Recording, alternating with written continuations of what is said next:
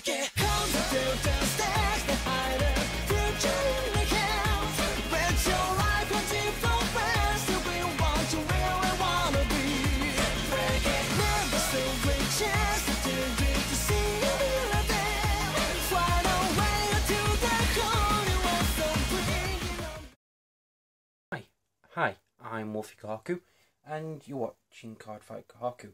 This video is brought to you by Chaos Cards. Get your card games, board games, miniatures, and everything else that you need from them.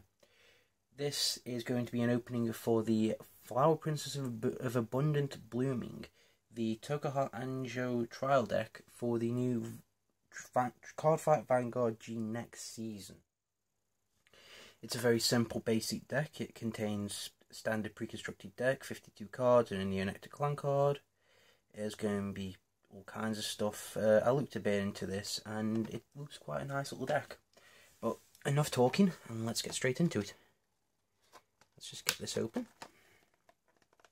and see what's inside.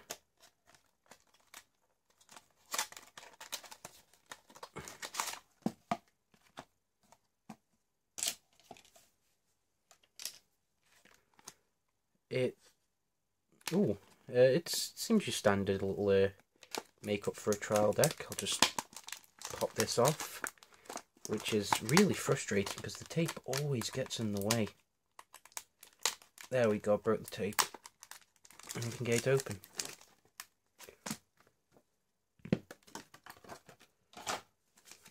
So it comes with a little postcard for Cardfight Vanguard G Next, which is nice. I like that.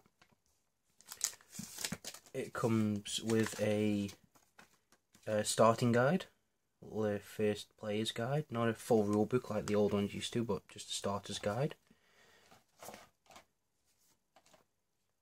And you get your, as standard now with all the sets,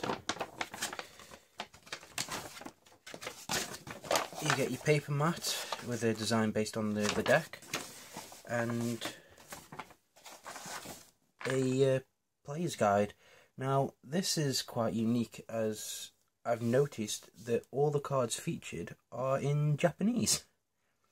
I never noticed that about any others, so I don't think it's to do with any others, but yeah, it's in Japanese, which is interesting.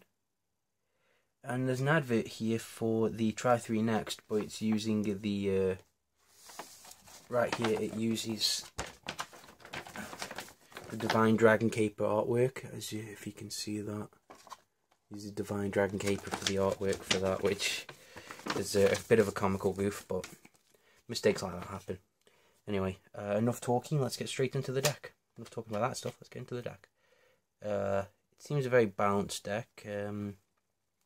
Starts off with Ranunculus Flower Maiden Asha.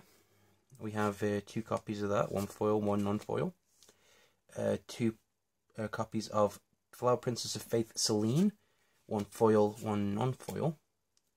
We have 4 copies of Abundant Flower Maiden Patricia. We have 2 copies of Florinura Dragon.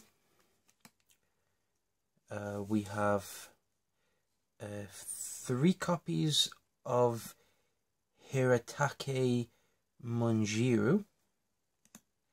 We have 4 copies of Osmanthus Maiden Enelma, which she uses quite a lot in the current season of Vanguard G. We have Irrigating Maiden Ramona, 2 of her.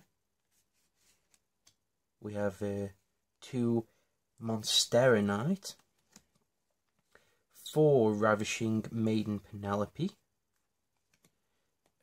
4 Crested Ibis Color Valkyrie, 4 Perfect Guards, the Pistachio, I don't know how you pronounce it, but it's quite a nice little cute little thing. We have 2 Maple Leaf Squire, and that's most of the deck done. I'll just give it a quick tidy. And then for the Forerunner we have Augury Maiden Ida, 4 copies of a of A Gave Night for the critical. 4 copies of Onemarapple. Yeah, we'll call it that. They're the draw trigger. We have 2 Pleading Maiden Almir for stands, 4 Colour Pixie Quintia for heals, and 2 more draw triggers, which are Monkey Pod Dragon. So this deck seems to be focusing on drawing more than anything else, and there's another picture of Osher as the clan card. Well, that's the deck, and I think my appearances, it looks like it's going for more of a draw-based build than anything else, which is interesting. Personally, I prefer to have more criticals, just for that little bit of a damage boost, and draw has its upsides, but it also has its downsides, since there's not enough shield on it for guarding, but I guess it fills your hand up for the bloom later on. But anyway, thank you for watching. If you like the content that I put out, please leave a like, subscribe, and be sure to follow me and the things I do. If you want to support me, just leave a comment, tell me what you think of the videos, any criticisms, any questions, and yeah. I've been Wolfie Kahaku, you've been watching Cardfight Kahaku, and I'll see you next time.